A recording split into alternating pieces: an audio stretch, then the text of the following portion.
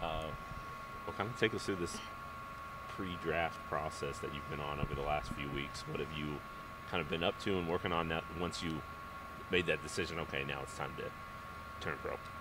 Yeah, I mean, it was 50-50 from the beginning. It was just very interesting going to all those places, seeing all the players from other conferences and compete against them, see where I'm at, and getting feedback from the teams. It was really helpful.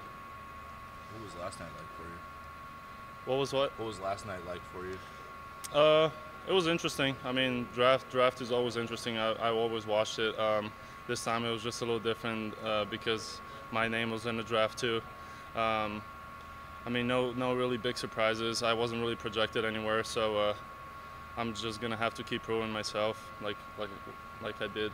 Were you in contact with your agent and all throughout the night about maybe teams inquiring about, I don't know, two-way deals, G League stuff, summer league opportunities and things like that? I don't think they were talking about that particularly last night, but he told me that before Pelicans kind of traded their pick 57, then that option, kind of that little chance I had, went away. So it was all good though. Oh, really? What kind of emotions are you going through in terms of like trying to figure out what's next? You know, I just saw that picture the other day from what's his name, Gogi Otez, the guy who was sitting next to Zion. Yeah. Oh yeah. I mean, yeah. Draymond said put it in a frame and put it on the wall and grind it out. So that's what I got to do too. Yeah, because you knew this was a possibility, but it doesn't necessarily mean anything's over. You still have an opportunity. Yeah, of course. Are you looking at pursuing NBA first, or are you also considering, you know, the possible like Europe or elsewhere overseas to play? Yeah, right now I'm just focused on summer league, getting the deal with one of the teams that, you know, are in need of a stretch for or whatever I'd be playing. So do that this summer and then go from there. Okay. Let the team see me and evaluate me even more. And I mean, I wonder how much you've just going to work out with these teams. Like you said, you kind of weren't on the radar necessarily from those draft experts. How much do you think that you showed some of these teams that maybe didn't know a lot about your game, and you had the opportunity to work out with them and show them something? Yeah, a lot of teams were surprised of my capability of shooting. I shot really well in those workouts. Creighton prepared me really well, and then went for workouts in Arizona. I got prepared really well, and teams were started looking at me even more after the workout and stuff. Kind of put those guys that came in a spotlight back in their shadow, so it was good. So did you you did a little workout in Arizona? Yeah, that's my base there basically. Okay, so probably with your agent or something, is that? I'm working out with Phil Beckner. Okay. Yeah, he used to be a Nebraska coach, which I don't really like, but he's not anymore. Right. Yeah. You can set aside the rivalry just to get better. Yes. So you're saying seeing that picture and then going undrafted kind of motivates you even more and gets you more hungry to hopefully lock something in this summer? Yeah, it's just keep grinding, keep proving myself. I've fallen a couple times with all those injuries and stuff, so it's just the matter of getting back, getting better now. Just do what I do, and that's it.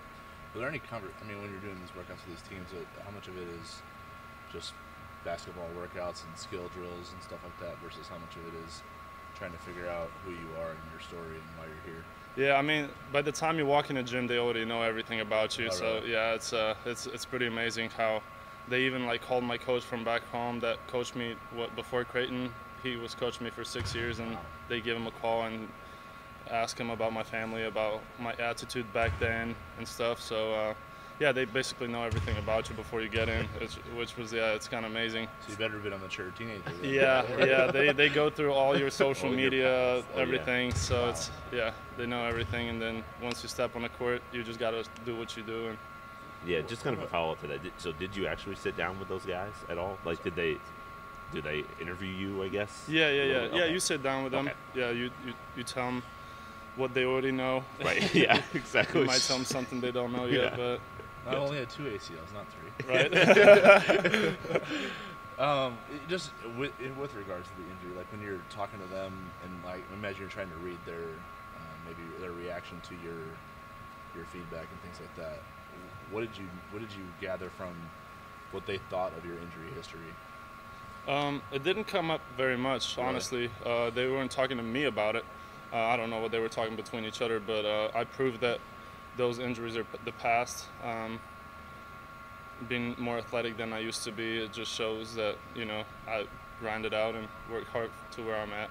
So Yeah, because of that, it's probably going to be a reason you have to take the hard road and improve yourself. You know what I mean, right? Yeah. I mean, kind of what you understand. Combination with injuries and me being 24, it just doesn't go through the draft anymore. They you know, take chances with younger guys, 19, 18-year-olds, and I mean, it's no surprise. Yeah, I'll just have to grind it out. Coolest moment during all the workouts and travels that you had over the last what like 4 weeks or so? What stands out? Just one. 2, 3? I mean, I had Larry Bird watching me at Indiana. That was awesome. I was talking to Jerry West for 30 minutes. I mean, just basketball stuff. Wow. Like, it was amazing. So that was, yeah. That's definitely. pretty cool. Yeah. That he would take the time to talk to you, you know, and just kind of talk about whatever. Yeah. It was really cool. Awesome. Going to Lakers facility, I mean, their facility, they got all the trophies up top. It's pretty cool, yeah. Did you get nervous at all when you're about to do the workouts? Like, you're trying to be professional. Sure. You are a little nervous, obviously. But you're starstruck. It's your first Yeah, Yeah, I know. Like Larry Bird's sitting Yeah. there watching me. Yeah, I'm like, I mean- I gotta show up. Talk trash to Larry Bird or like? Nah. No. I had a nice little shot from the corner where he was sitting at, but that's Right. Look at him when he did it. Like, turn around, like do the stuff. Shoot me. What all teams? Do you remember what all teams you worked out with? Detroit, Indiana, Oklahoma, Clippers, Lakers, Utah Jazz, and I think that's it. So what is it like being back here with your former teammates, still getting to work out with them? And what maybe advice have you given them about the process too? Yeah, I just walked in the locker room yesterday after their practice. It was pretty cool to see them. It seemed like we haven't seen each other for a long time, but it was only 3 weeks. I didn't really get to talk with them a lot, and we weren't really talking about basketball. You know, we're not in basketball all day, so just, you know, friendly stuff, family. But I'm definitely gonna work out with some of them this next weekend, so it's gonna be good. I mean, people think you left early, but you did graduate. So, like, you do have a degree. How long do you want to give basketball a try? Like, because you do have options other than, you know, off the court. Like, Yeah. how motivated are you, and how long do you want to give this a go before?